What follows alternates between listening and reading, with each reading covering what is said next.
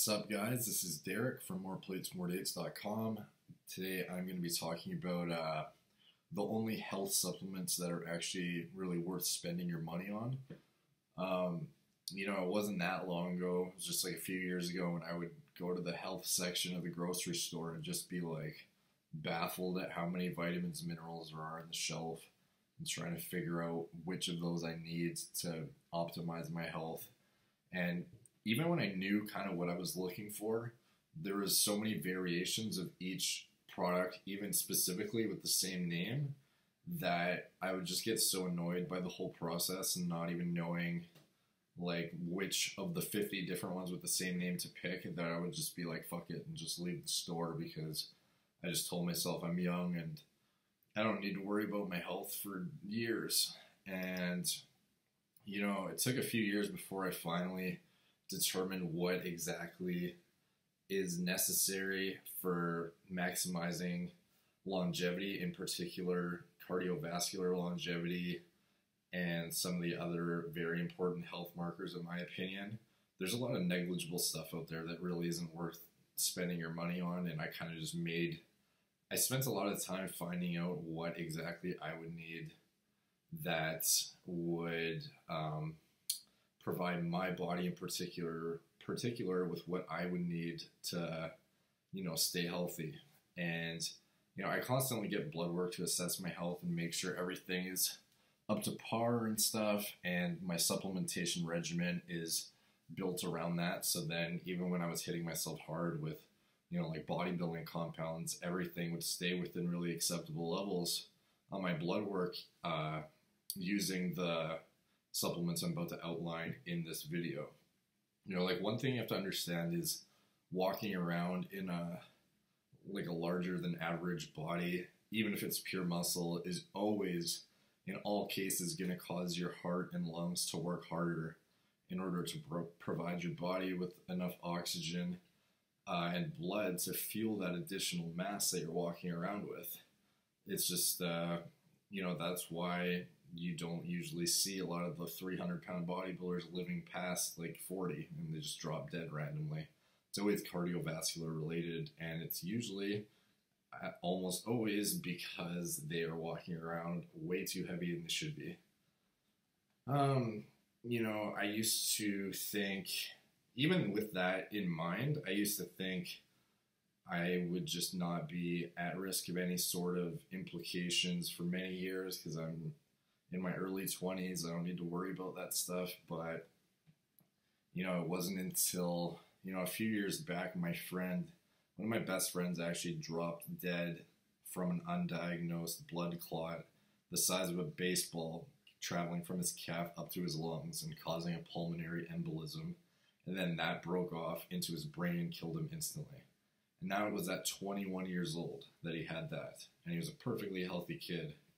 And the doctors, when he went in with like a twice the size, he went in with his calf like severely engorged to see what was wrong with it.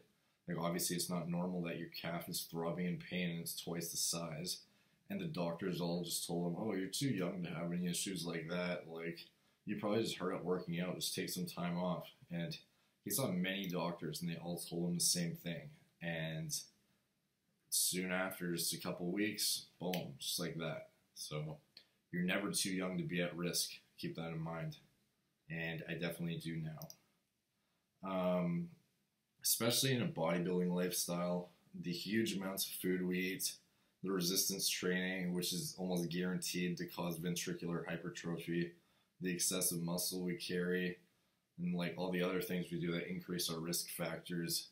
Health as a whole is very important, and especially making sure your cardiovascular health is on point is probably the most important of all.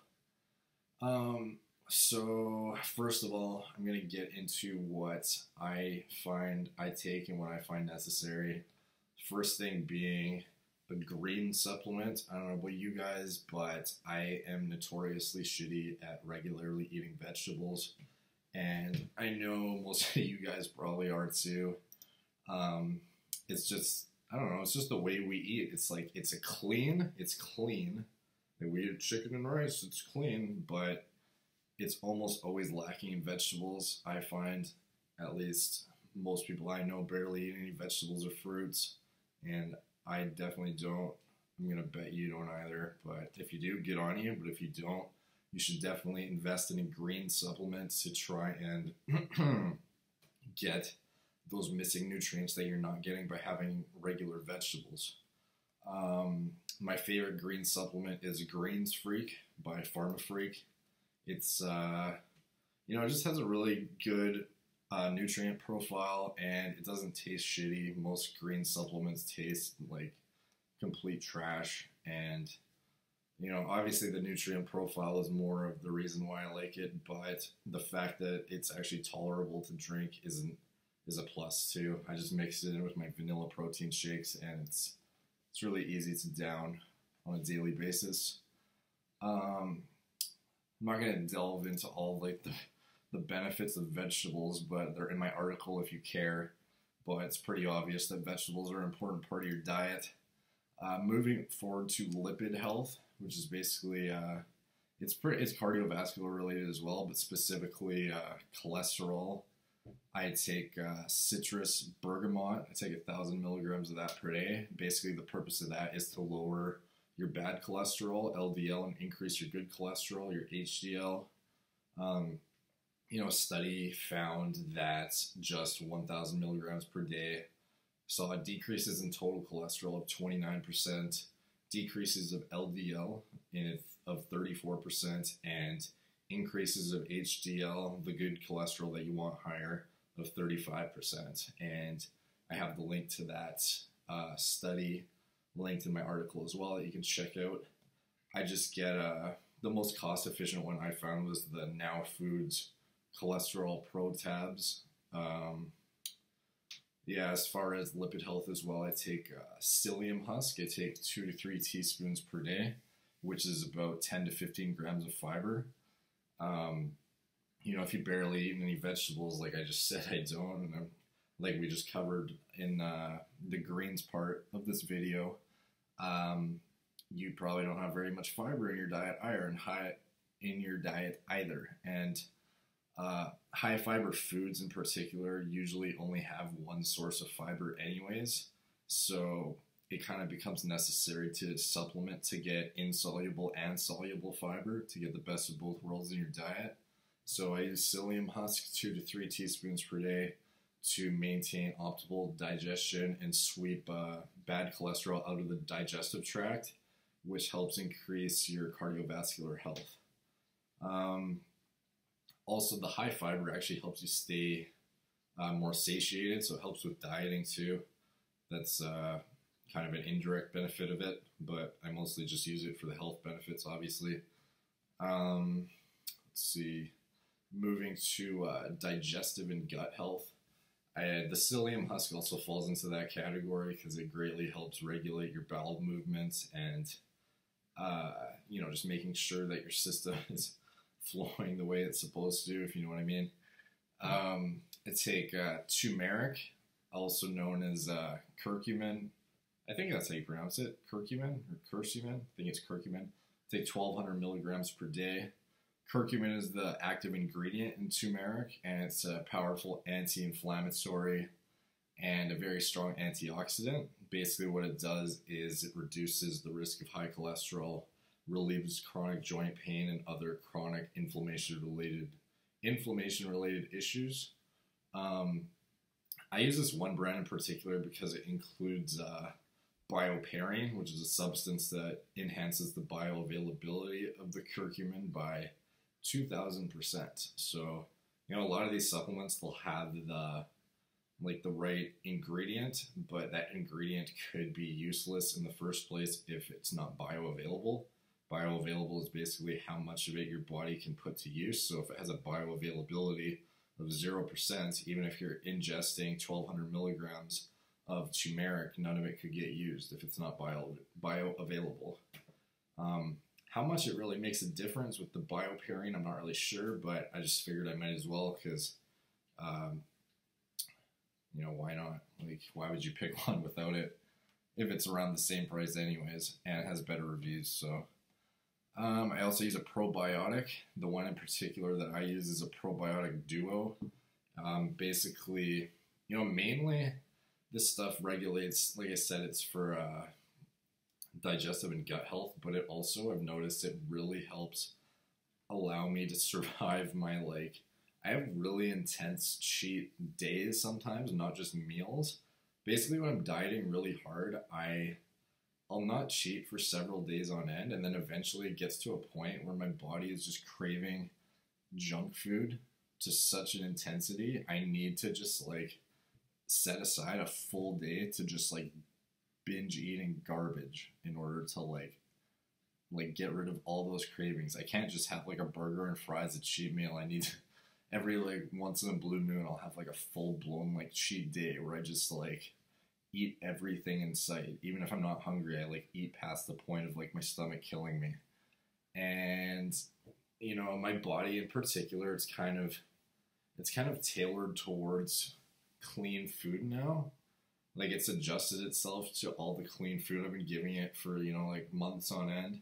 And even sometimes just having like a burger and fries and like some ice cream after can like really fuck with my digestive system because I'm not used to it at all. I'm like it just like overloads my body and I just like get like a stupid stomach ache after.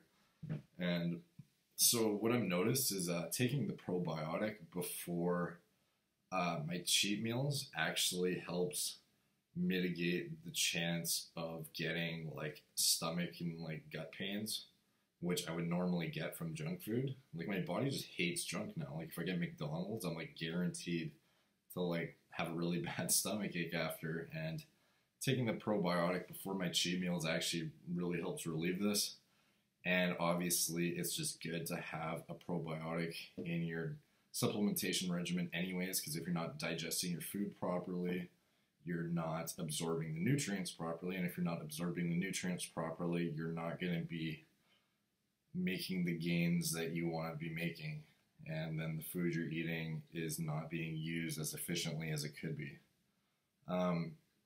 The probiotic duo I use contains an advanced pre and probiotic formula, and it requires a lower dose and acts within hours, not days, like most prebiotics. So this works best for me because obviously I need it to work quickly. If I'm taking it, I can't have it take like a few days for it to start working. So I'm not I'm not saying use this so you can like eat a bunch of shit and not feel like have a stomach ache after, but it's definitely something that's going to help regulate your gut health and promote proper digestion on a day-to-day basis anyways.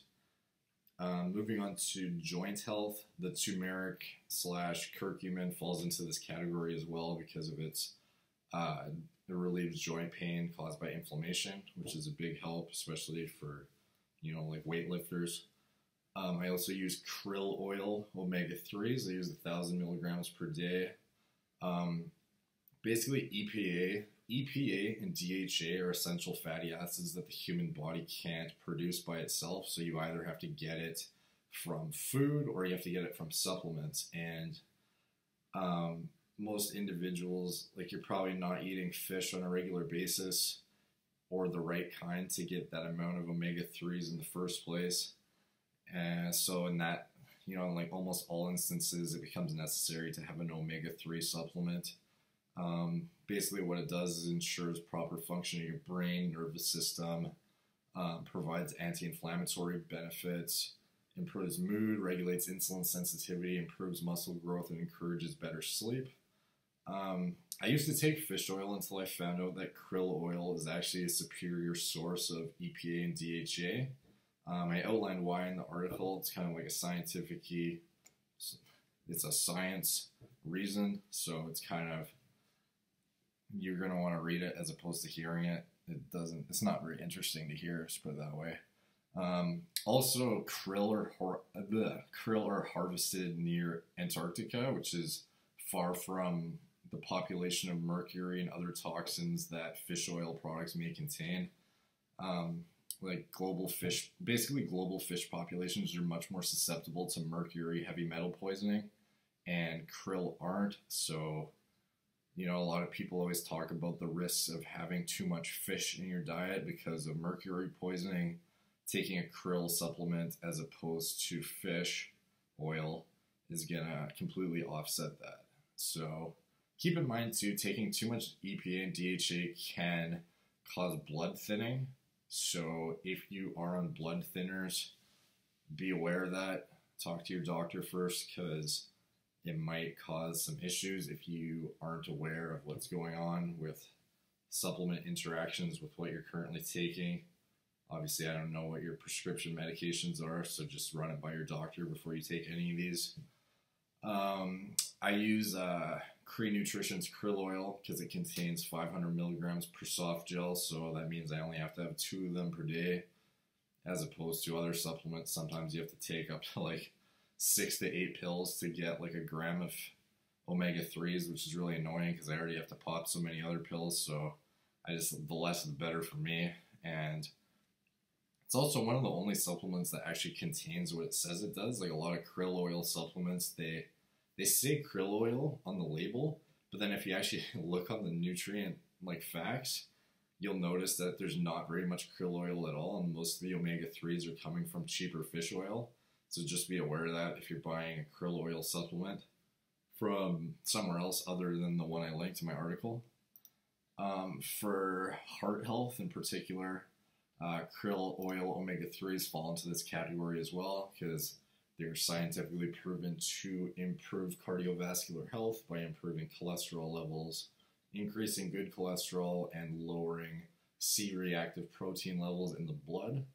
Turmeric and curcumin also fall into this category because it prevents the buildup of plaque in arteries, which in turn prevents the onset of arterial... I always don't know how to pronounce this word. Atherosclerosis? I don't know why. I just like literally can't say it for some reason. Atherosclerosis, leading to blocked arteries, a stroke, or a heart attack. So, yeah, obviously plaque buildup in the arteries is never a good thing. And if you have any sort of like hindrance to your blood flow getting around your body and circulating efficiently, that is something that needs to be dealt with. And preventing inflammation and plaque buildup in the arteries is actually a very, very, very important thing in regulating your cardiovascular health. I also take coenzyme Q10, also known as, I guess some people call it Coke 10 or Coke Q10. I take 100 milligrams of that per day. It's made naturally in the body, but a deficiency in it can lead to heart failure, chest pains, and high blood pressure. So I supplement with it to ensure it maintains a healthy level of LDL, which is the bad cholesterol in my body, supports optimal functioning of the heart muscle, and it also supports the health of vessel walls and, just like cardiovascular health in general. It can also play a role in reducing the number of migraine headaches you get too, as well as the severity of them. I don't necessarily have migraines, so it's not as relevant to me, but if you do, it might be worth a shot. I just use, it's called Doctor's Best High Absorption CoQ10 with BioPerine because it's the cheapest one I could find. And the BioPerine, again, helps bioavailability of it. How much it really does, I'm not really sure, but it's the most cost efficient one anyways, so whatever, it's fine with me. Moving on to like overall general health, you always want to have a good multivitamin. So that's like the bare minimum you want to have is a good multivitamin. I use Optimum Nutrition's Optimin because it's actually the only multivitamin I've ever used that actually noticed a difference in my energy levels after I started taking it. And it actually has a pretty impressive nutrient profile too, with over 75 ingredients. And 22 of those are vitamins and essential minerals in actually useful doses, as opposed to just like tiny little doses just to put it on the label sort of thing. And it has a lot more vitamin D than most competitors too. And here in Canada, we don't have a ton of sunlight, so most of us up here are deficient in vitamin D, so that works well for me as well.